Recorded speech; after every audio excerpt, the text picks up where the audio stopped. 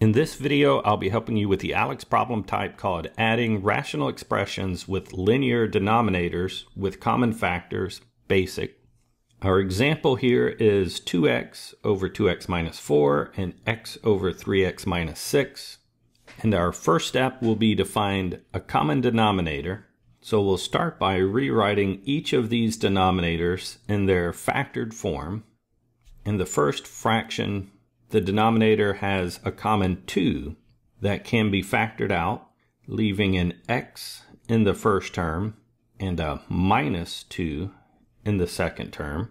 For the second denominator, both terms have a common 3 that can be factored out, leaving an x in the first term and a minus 2 in the second term. And now that we've factored the denominators, we can see that they have a common x minus 2 factor.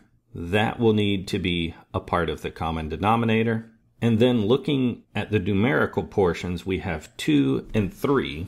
The common denominator between 2 and 3 is the least common multiple, which is 6.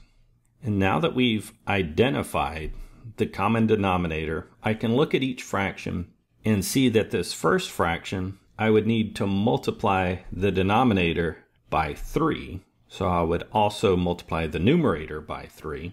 And for the second fraction, I would need to multiply the denominator by 2, which means I would also multiply the numerator by 2.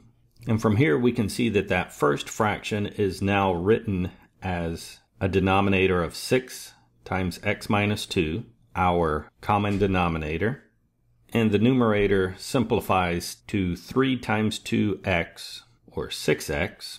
The second fraction is also a 2 times 3, or 6 times x minus 2. Again, our lowest common denominator. And the numerator is 2 times x, or 2x.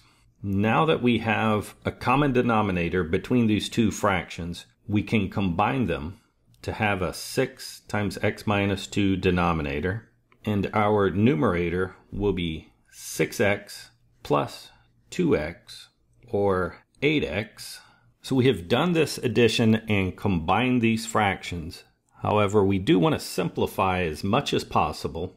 And I can see that both the numerator and the denominator have a 2 factor that will cancel. In other words, I could write the 8x as a 2 times 4x.